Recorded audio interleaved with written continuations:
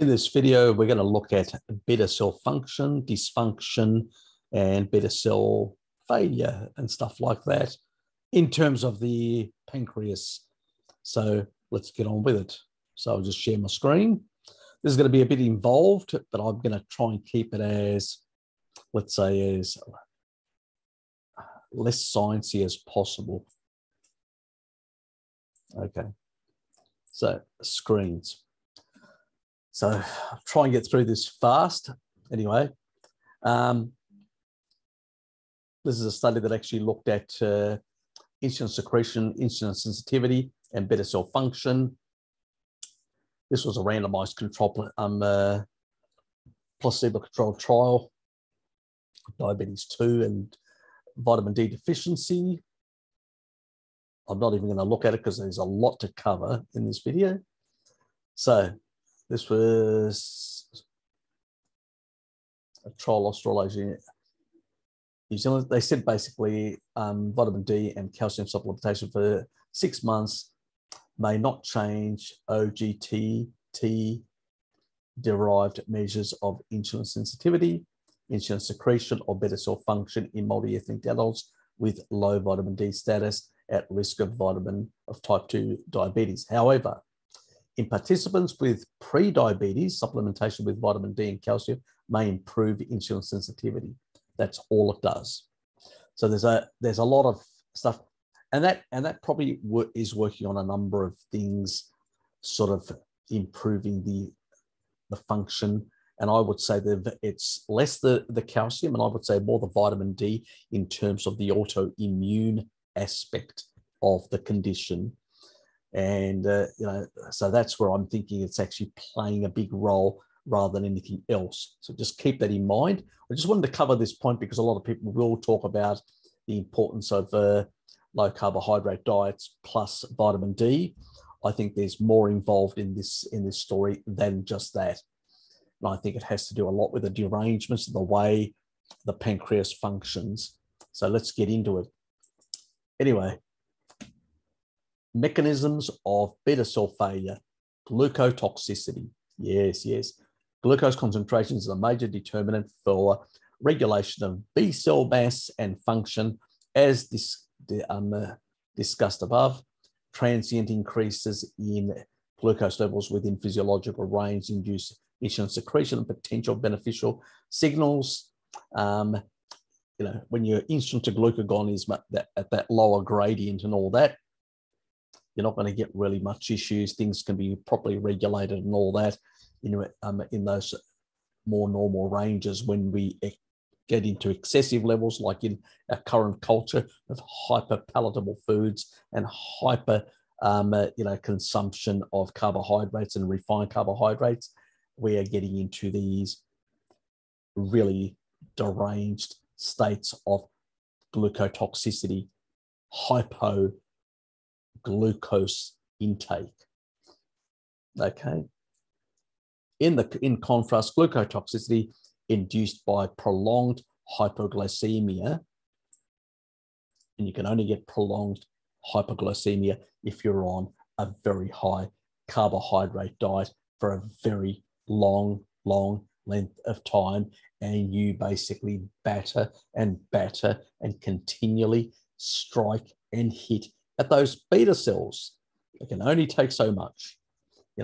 When you basically overuse something, it's like over revving something continuously. Well, there's going to be more damage to it. And their nutrition tends to be piss poor, especially the veganerized community. So yes, no wonder, Durian Rider and people like that, he's losing his hair and all sorts of things. Wait until he gets into my age, middle age, and, he'll really be falling apart big time.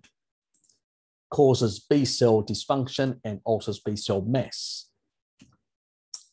Anyway, beta cell failure in diabetes and preservation by clinical treatment. So this is basically the Endocrine Society. This is basically a piece of older research, and they are actually looking at how can they actually prevent this beta cell failure. This is with medications, obviously.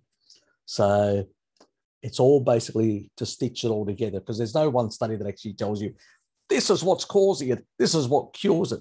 We can, basically I'm trying to stitch it all together for you guys without making it too complicated and too difficult to understand. Anyway, another intervention is the induction of beta cell arrest by selective activation of ATP-sensitive calcium channels.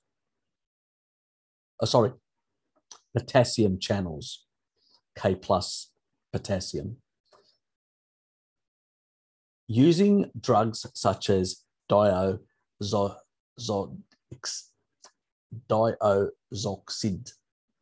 So that's a drug that basically can improve the functioning of the potassium channels, okay? Because basically the calcium ones are the ones which are the issue. So let's move on. So this is basically decreased beta cell mass in diabetes, significant mechanisms and therapeutic implications. So this is a Swiss University of Zurich. And you can actually see innate immunity. We know the immunity is involved. T cell lymphocytes. T cell lymphocytes think two things: vitamin D and taurine. Okay, so we know it's associated, but they don't understand the mechanisms. Autoimmunity, think vitamin D and taurine to a certain secondary role, and some of the other fat soluble vitamins as a secondary role. They think there are probably some viruses, and there probably maybe, but remember, again, poor immune system, more susceptible to viruses as well. Sun, salt, and meat will basically be your best option. Therapies, I'll give Big Pharma a miss on that one.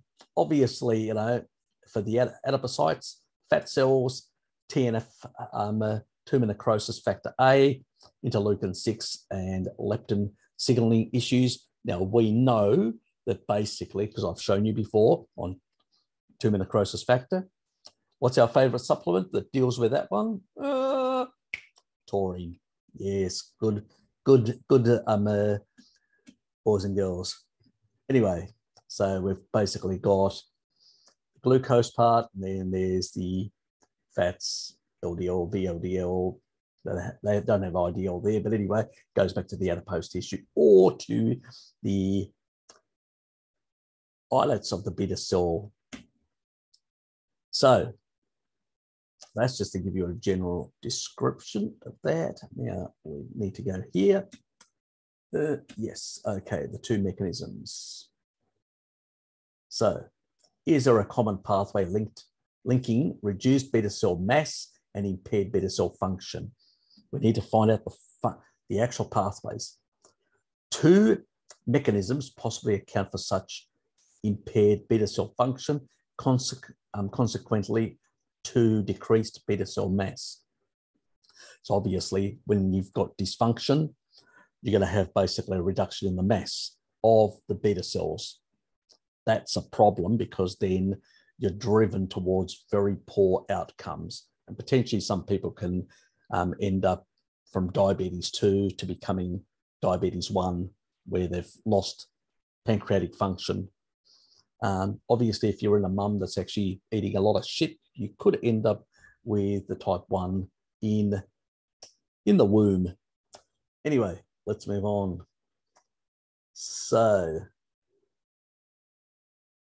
1, increased insulin demand on residual beta cells per se leads to changes in function, whereas by ER, endoplasmic reticulum, stress or other mechanisms. So that's within the actual cell.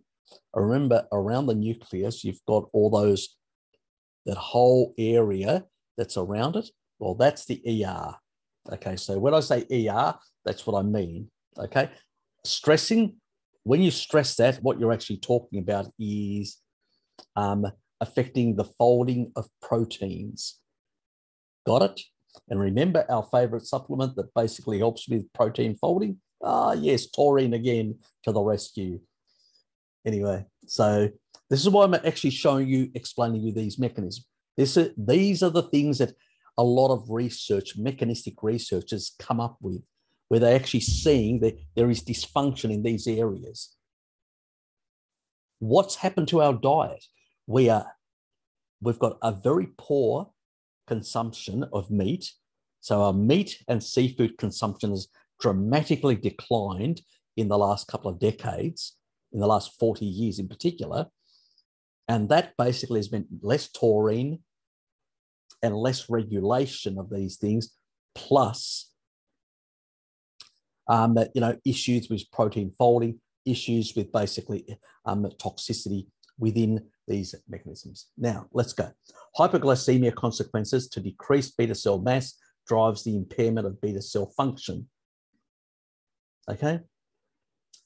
Distinguishing between the two is complicated by the fact that decreasing beta cell mass experimentally more often than not leads to a more or less prolonged period of hypoglycemia.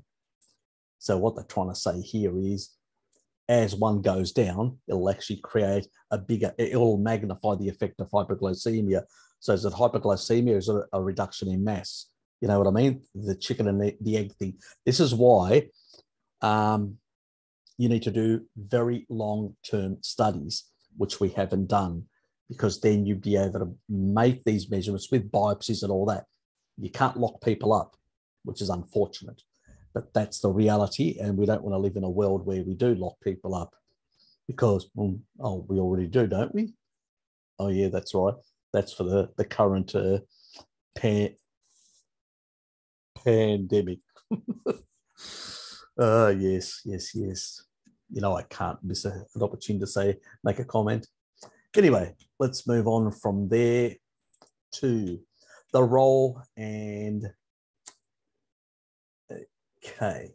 So what we need to understand is how these things are working. The role of membrane excitability in pancreatic beta cell glucotoxicity. Okay, so here we basically identified glucose toxicity as one factor, and the other one, the ER stress mechanism. That means that dysfunction and signaling, because here you've basically got, in terms of these signaling pathways that are causing problems. Okay. Now, persistent hypoglycemia is causally associated with,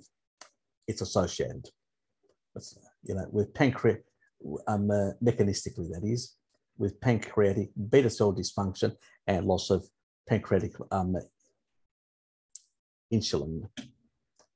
Glucose normally enhances beta cell excitability through inhibition of calcium channels. So when glucose comes in, what it does is it basically, you get an inhibition. These are through signaling molecules, an inhibition of the calcium channels, opening a of the potassium channels, opening a voltage-dependent calcium channel increases calcium, which triggers insulin secretion. Okay, so calcium comes in, you get this. But obviously, if you have this permanent derangement of calcium channels, I wonder what regulates calcium potassium channels. Oh, our favorite supplement, taurine, is chronically elevated and insulin is constantly secreted. Now, we don't want constant secretion, like the Vagoons, like Julian Ryder, carb loading continuously. What happens? Damage to the pancreas. That's what happens to Tim Noakes. Remember, Tim Noakes was doing for years and years and years as an athlete and coach. He was doing carb loading, low-fat diets with a lot of carbohydrates and stuff like that for marathons and stuff like that. What did he do? He damaged his pancreas. Voila. Based on this sort of stuff, he was the human example. This is in a mouse model. Yes, if you overload it, you're going to get the same effect. So here they've basically mutated a certain mouse and all that, and to be able to play around with this sort of stuff. So even if you've got lower, I'll show you the quickly. So type 2 diabetes normal, calcium ATP channels, glucose up, metabolism up, excitatory effects up, so, and calcium up, insulin secretion up, beta cell damage. Obviously, you know, if you can actually knock out that sort of thing, you're going to have a reduction in these. But that's in a mouse model, which they're playing around with these things to see exactly what happens when these things go down or go up or whatever. So that doesn't interest us. That's not the purpose of why I actually showed you this. The purpose of this is to basically understand that basically this excitability factor is the big thing with calcium. Okay, regulation of calcium in pancreatic alpha and beta cells in health and disease. The alpha ones are glucagon. The beta ones are insulin, just for those people. Okay. Glucoregulatory hormones, insulin and glucagon, are released from beta and alpha cells of pancreatic islets. In both cell types, secretion of secondary to firing of action potential calcium influx as it comes in via voltage gate channel, elevation of calcium, initiation of calcium dependent exocytosis. That's actually a mechanism of actually transporting molecules in and out of the actual cells, which is basically proteins and lipids, stuff like that and other things. So it's a enzymatic pathway anyway. Here we discuss the mechanism that underlie regulation of insulin and glucagon secretion by changes in plasma glucose. The role displays a different type of voltage gate calcium channel present in A and B cells and modulation of hormone secretion of calcium dependent independent processes. We also consider how subtle changes in calcium signaling, okay, may have profound impact on beta cell performance and increased risk of developing type 2 diabetes. Got it? Very important. So excess glucose is going to basically really push these levels of calcium flooding into the actual these cells. Now, we get the same thing in the brain. Remember, we get the same thing happening in the brain. And what actually decreases that? Again, taurine. It regulates, and this is another reason why high doses of taurine can actually in somebody with diabetes can actually sort of normalize. You know, if they're not excessively taking in, can sort of normalize blood sugar levels to a degree. Again, because it's affecting the calcium channels. That's why. And I think in the past, when people did consume 1/3, 2/3 animal foods, getting more, you know, through their diet, getting more taurine, that 1/3 of sugar, yes, they did work hard physically, but on the other hand as well, the taurine would have had a reducing effect on the severity of glucose toxicity potential, quicker clearance, and better beta cell function. I think that's the thing that we've lost with the highly processed foods and eliminating a lot of the animal foods, because when you process even the animal foods, the 1/3 that now it is, it's all processed. You take a look, milk, pasteurized and burnt to the very high temperatures, you lose all taurine. Forget it. All the other packaged foods and all that, they've got meat, some meat in it, but it's all highly processed. You've lost all the taurine as well. basically you're eliminating a key component. Where in the past, we consumed a lot of seafood, and even societies like Japan and all that, they have a lot of raw meats, raw seafood, and a lot of things like that. Traditional societies still do that, and that's where they get their extra taurine to regulate. And even in those lower levels, remember I showed you that other study, or even in lower sort of levels of taurine, if somebody's healthy, it can do pretty good regulation. We only have to go to very high levels for therapeutic purposes. When we've got derangements we need to correct. So, but this is important that you guys understand the importance of, you know, this regulation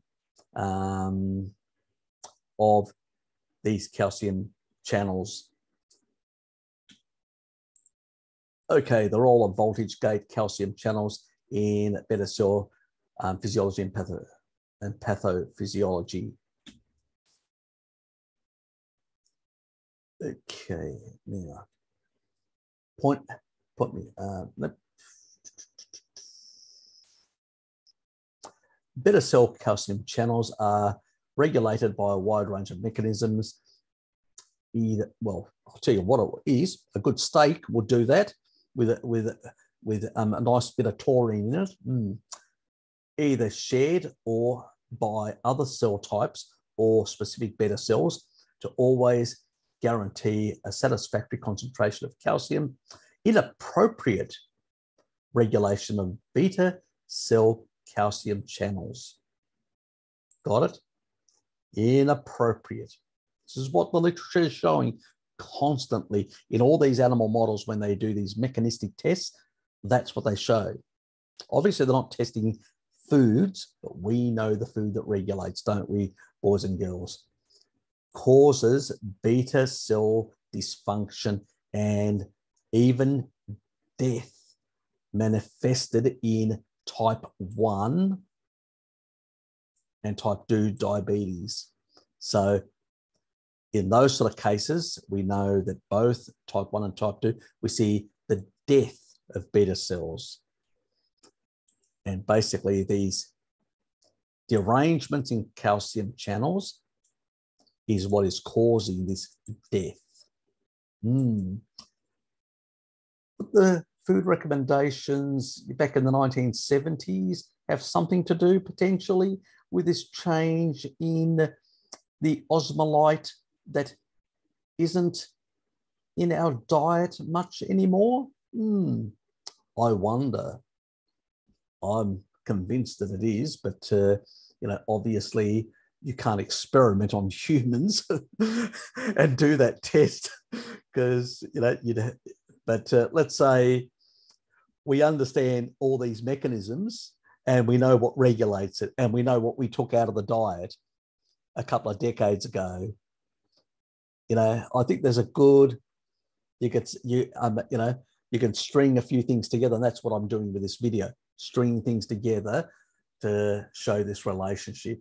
Anyway, taurine regulates insulin release from pancreas beta cell lines.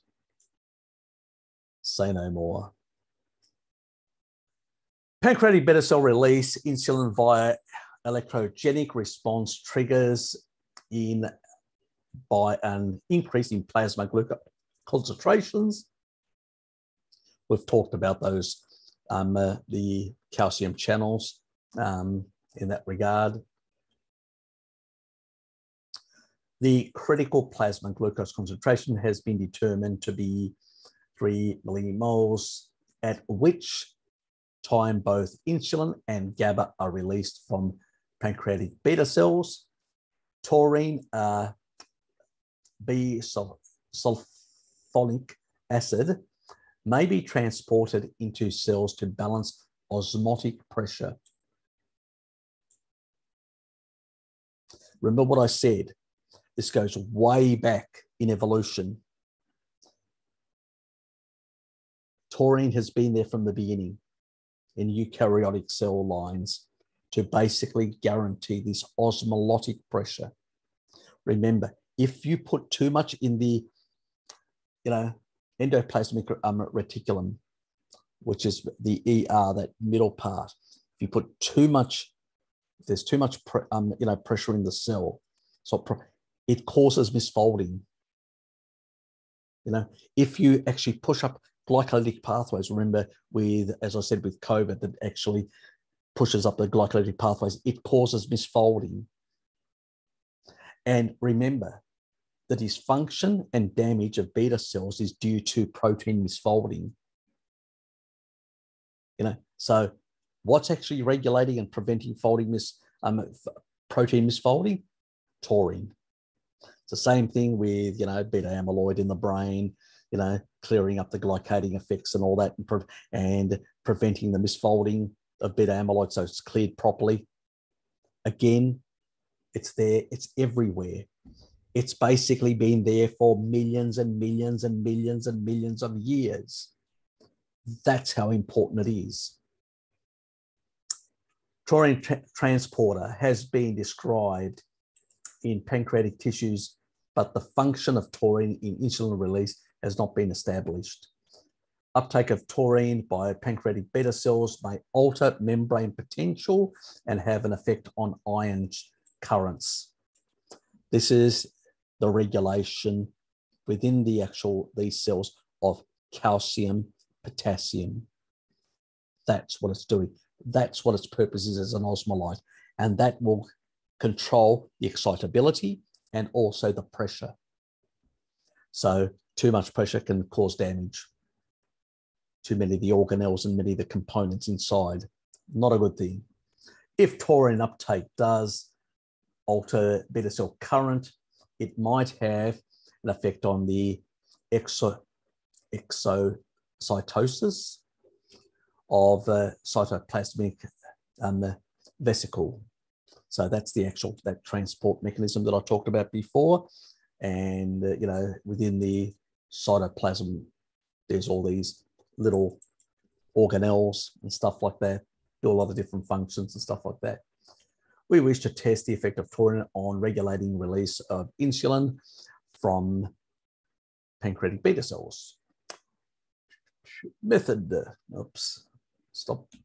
Method B, pancreatic beta cell line, hit T1, TL5, serine hamster, and RIN-M rat insulinoma were used in these studies. Obviously, we can't experiment on humans. Cells were grown to about 80% on uncoated cover glass in RMI medium containing 100% fecal horse serum. These cells were then adapted to a serum-free, glucose-free environment for 24 hours. At that time, the cells were treated with either 1 millimole of glucose, 1 millimole of taurine, 1 millimole of glucose plus 1 millimole of taurine, 3 millimoles of glucose plus 3 millimoles of glucose plus 1 millimole of taurine. Cells were examined by coaxial microscopy for cytoplasmic levels of insulin. In both cell lines, the one had no effect on insulin levels and served as a control, obviously. That's the basic level for insulin secretion.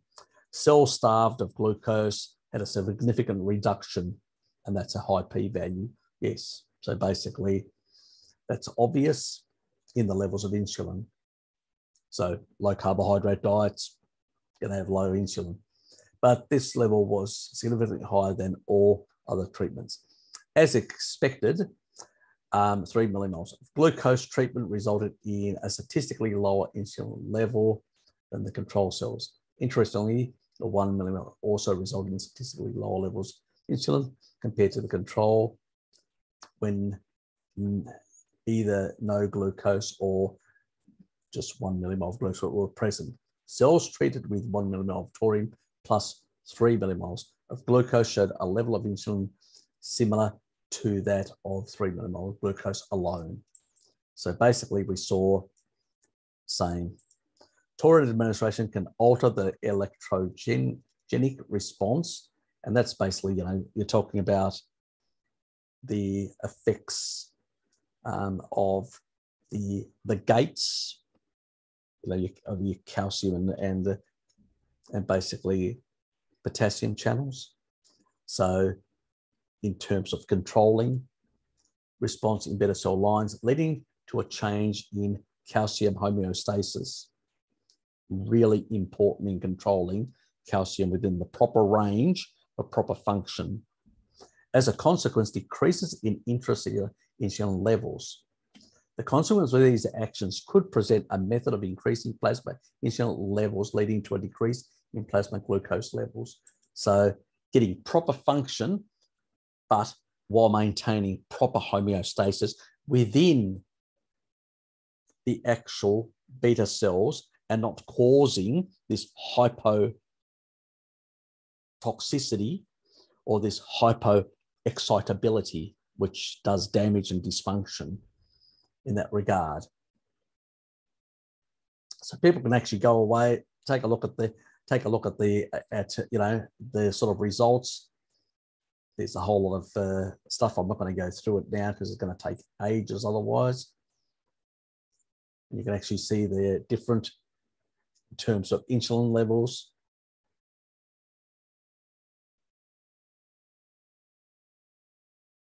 Go through there in terms of the calcium channels and their effect. This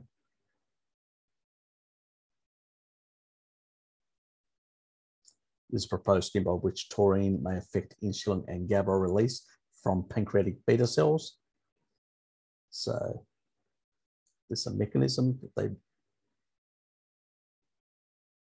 I'll just cover this. Transport of taurine to pancreatic beta cells may be sufficient to cause the release of insulin. We believe that mechanisms by which this can occur in beta cells involves interaction between taurine, ATP sensitive calcium channels. In these cells in vivo, the rise of intracellular glucose levels results in concomitant increase in cytoplasmic ATP, ADPH, ADP, pH, all required for insulin transport. In part of mechanism of this action requires to increase ATP to ADP ratio, which closes ATP dependent potassium channels, closure of potassium channels, depolarization of beta cells, and activates voltage gates for calcium channels. The resulting increase in this transport is responsible for part of the excitosis of the insulin containing large, dense core vesicles. And taurine has been shown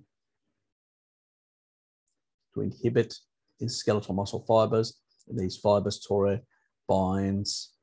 So, and we want in skeletal muscles to take up that, we want that effect of the calcium channels. We want basically that to get the glucose in there.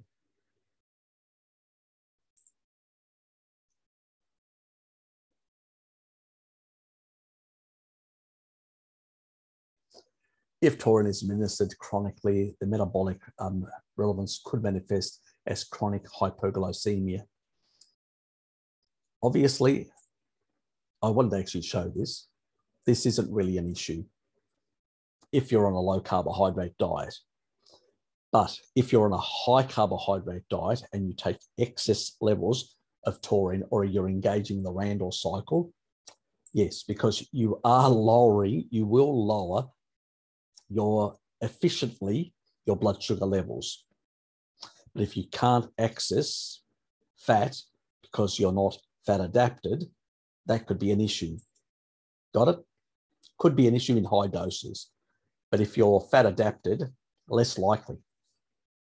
Even in people that are not deranged, I always like to show things that are a bit out of the box. Now that's their argument. I think it's only when you say somebody who's insulin resistant, somebody which is deranged or has these issues, where you're going to be pulling out of the system more you're reducing the this glucose toxicity in the body, but it's really an issue for people who are not fat adapted. It's really for people that are, insulin resistant, have a lot of, engaging in the Randall cycle and all that. This could be an issue with those people. This is why those sort of people, I tend to not recommend high doses of taurine. I stick them to about 2 grams or 4 grams at most, which actually makes them more insulin sensitive, even though they're eating kibble. It's like vegans. I recommend that they take 4 grams, no more, So again, but if somebody's on a low carbohydrate diet, they can go to these higher levels where they can get those therapeutic effects that we talk about, where at the 2 to 4, you're going to get some, but not a lot. So that's the little issue, the proviso. I think that should be quite clear to people that if you want to do therapeutic levels of taurine, you've got to be in a low carbohydrate state in that regard. But I've had people who are on a mixed diet who have been on 6 grams and have had no problems whatsoever. So while they have to put that out there as a warning thing, I don't think we've got enough, enough basically evidence to say exactly where that limit is in terms of taurine for people on a mixed diet. I haven't put anyone above 6 on a mixed diet for the simple fact that I don't want to take the risk than anything else. And you shouldn't experiment on your parents or people like that, especially if they're on a kibble diet or that. That's why I usually have said 4 grams to 6 grams of leucine. Try and get more the benefits of muscle protein synthesis and stuff like that. But when it comes to basically regulating the pancreas and all that, or if there's a mother who's got a child who's basically, with being diagnosed with diabetes 1 or, the early stages, I would seriously, if it was my child and it was in that state, I would seriously put it on a low carbohydrate diet and maximize its taurine levels. Obviously, for a child, a small child, you don't have to go up to 10 grams or whatever. Probably about 4 grams would be equivalent to an adult of 10 or 10 plus sort of levels, which would be probably good enough. You could go to excessive levels for the child, up to 6. I probably would if it was my child, but I can't recommend it for anyone. I can recommend 4 for a child, but I can't recommend above that. As long as a child is on a low carbohydrate diet and disciplined, you'll see beneficial results, because the ultimate thing is, at that age, you can control what they eat. Once they become an adult, it's really hard to control. So you really have to go hard and strong at that early age, fix the problem, restore beta cell function, restore regulation, lower the inflammation and damage and dysfunction. The endoplasmic reticulum within those cell lines need to be basically properly functioning, and folding protein and protein folding needs to be working properly within those ribosomes, between those folds of the endoplasmic reticulum, because otherwise, if there is high ER stress, you're basically going to get more derangements, more damage, and over time, more and more loss of beta cell function and death of beta cells. And once you lose too much, I don't know where the threshold is. We've never, because you can't experiment on humans, obviously. So we don't really know where the threshold is. We have noticed that some people who have started their children on a low carbohydrate diet have seen restoration and some even massive improvements. But it varies so much. And I suspect that varies because the amount of, some parents may be cooking their meats too much and losing a lot of the taurine and unaware of what the magic component that's actually helping is. That it's not the meat per se, it's the stuff inside the meat, inside the seafood, which is called taurine, which is doing this magical osmotic regulation of all these systems in the body, including in the pancreas. And I think that's really the message here, that in order to improve regulation of your pancreas in general, beta and alpha cells, you really need to get good levels of taurine in the system. And you need to basically reduce the glucose content in your diet pretty much to, you don't require. The requirement for glucose is zero, absolutely zero. Your body can synthesize as much glucose on demand that whatever tissue your body requires, like your certain brain cells, your red blood cells, and, a bit is required within your reproductive system in terms of glycosylation of proteins, or, where you see the little glycans, those little sugary glycans on the surface of cells that provide signaling. Obviously, that there is a certain level of sugar. In your endothelium, you've got the glycocalyx, those little hairline structures and all that. They need little sugar molecules on top as well to be glycosylated, to have some glucose.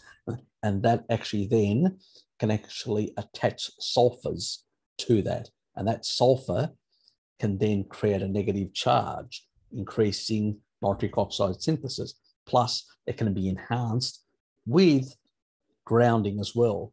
And that also has to do with all the actual, whether it's your LDL, HDL, or all that, all these little transport vessels, they have a pericellular matrix as well. This is the sort of stuff we need to do. We need to go back to ancestral sort of eating and approaches, and these things, these dysfunctions go away or improve or reverse. The earlier you get into it, the earlier you start fixing this problem. And this is why I tend to basically try to shift people on that have diabetes too.